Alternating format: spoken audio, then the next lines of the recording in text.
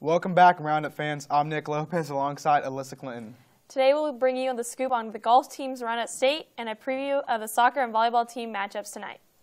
Yesterday, the girls' golf team was in Dodge City for the state tournament. UCM commit Rosie Klausner placed 5th, and her sister Victoria Klausner finished 13th, and the team as a whole finished 4th. Great job, ladies.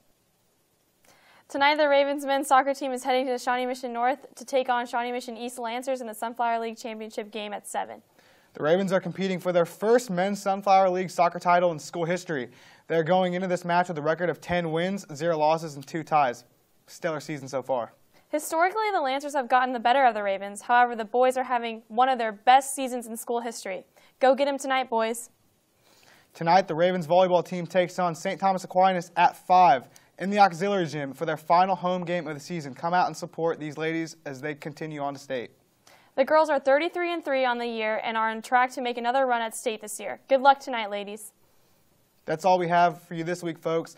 Be ready to check back next week for a quick recap. For Nick Lopez, this has been Alyssa Clinton. Have a great day, Ravens.